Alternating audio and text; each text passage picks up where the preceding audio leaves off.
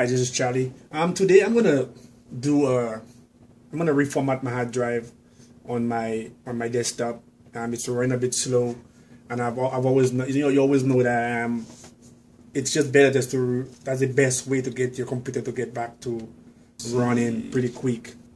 So I go into my computer. You can see I have a second hard drive that I have on there.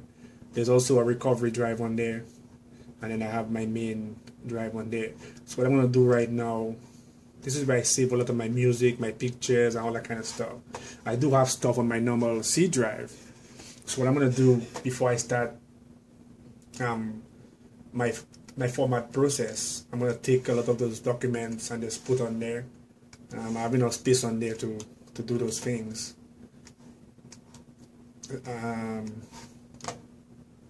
A lot of my folders is going to take them and put on there my music, pictures,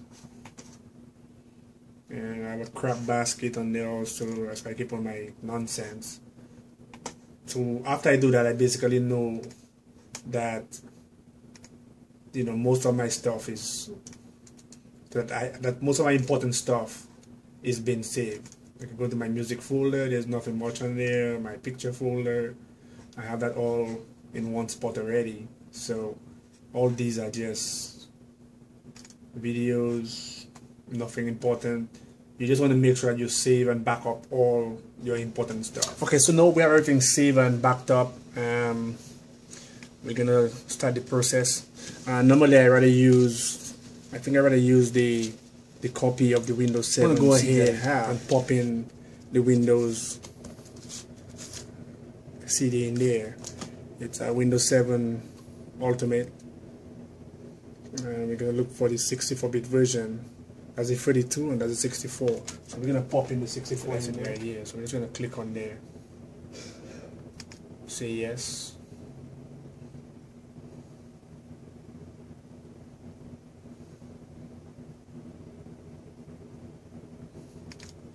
And install like baby,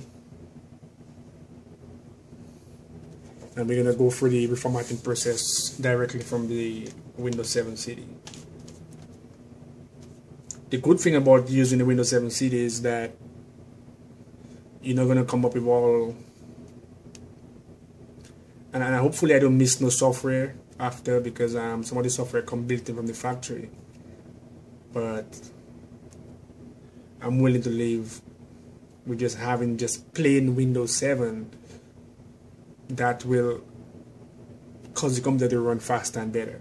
Hopefully so. If I miss any software, I can always go to Dell and do that. So you go online and look for updates. Do you want to get the latest update installation? With all these updates, it might fail and blah blah blah.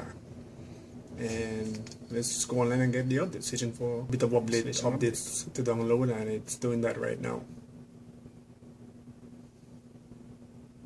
Install the updates and it's going to restart. So we're going to let it restart and do its stuff. Terms and agreement, all that good stuff, and you accept the license agreement and you click yes. And you want to know if you want to upgrade to a new version of Windows and keep all your files and programs and stuff. And I'm like, no, let's do a new copy of Windows. And you're gonna choose a drive to do it on, and you want to do it on in your C drive. So your recovery drive is gonna stay pretty much intact. Your second hard drive is gonna stay okay. So you're just gonna do it on that main C drive. And they're going to tell you that this partition there has or contain a previous version of Windows installation. That's the one that you're going to copy over, and you're going to lose your previous version of Windows, which is what you want to happen when you're reformatting your hard drive. So it's going to be copying files from Windows to Windows files, and it's going to copy and then install the features, install the updates, and it's going to go into that process. So let's just, and all you have to do from there is just click next, and until the process is done. So the process is going on pretty good. Windows files has been copied. It restart once, and you can see this. It got a little bigger. So it's almost at 75% right here, and then it's gonna install the features, install updates, and then the installation is complete. Hopefully that should take about, in all it shouldn't take more than 15 minutes. It's been about 5 minutes so far into the process. So it's it's really just like putting a whole new Windows on there. So that's all good. There's something we might have to do when the installation is complete.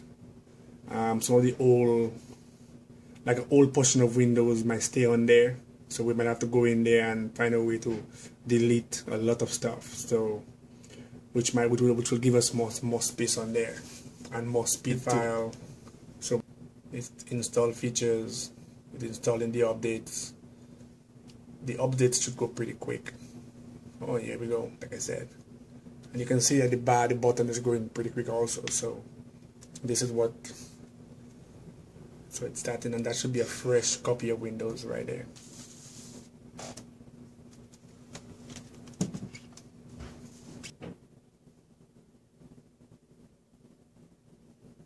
Take a bit, this is the first time I do take after.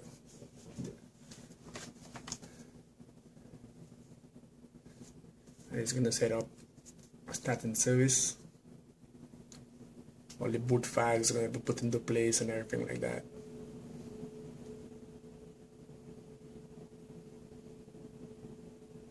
And then you're gonna complete. So the process is done right now. The file download. It's gonna restart the computer right now. So we're restarting. We're gonna go through the process of the next. I call it the next process.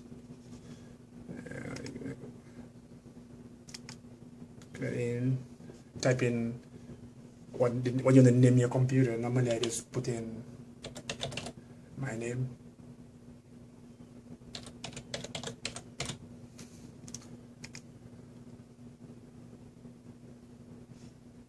Cap lock, take cap lock. Yeah, put a password and number. I don't want no password here on there. And it's gonna ask for a product key, so we're gonna put in the product key. So the product key was put in and it accepted it, and everything is good to go. So we're gonna click on the Wi-Fi and put the license setting, and we should be getting in there right now. Now log into Windows, and everything is brand new. So what you want to do right now is really start putting in your programs that you need to have in there. One of the things that I have to look at is check out my drives and see that all my drives are pretty much the things that in there should be in there. In this one there you want to be more vigilant in this one here. And you want to go into properties and check your disk space in there. And if you find that it still look like there is a lot of stuff in there, that's where we're going to go through the next process to go in and get rid of a lot of the old stuff. Sometimes even after you reformat your hard drive, a lot of the old stuff still stay in there. So we're going to go in there and get rid of a bunch of the stuff. But this is going to be for next video. For now, this is what you been looking for. One of the things that I usually do anytime I'm a big fan of Chrome, and the first thing I normally do is to download Chrome, because Chrome keep a record of all your stuff that you have on there. So you see this thing is pretty much quick, and you only install your Chrome, and this is always what I always do. That first thing I do, download Chrome, set as default browser, because a lot of the things that I do is in Chrome. My Chrome is connected to my Google Drive and to my Dropbox, so a lot of the stuff that you would think that I would have on my computer is not really on my computer, but it's in my Chrome. And we're gonna run this. And you can feel the quickness of the computer, even before the computer. Let's go into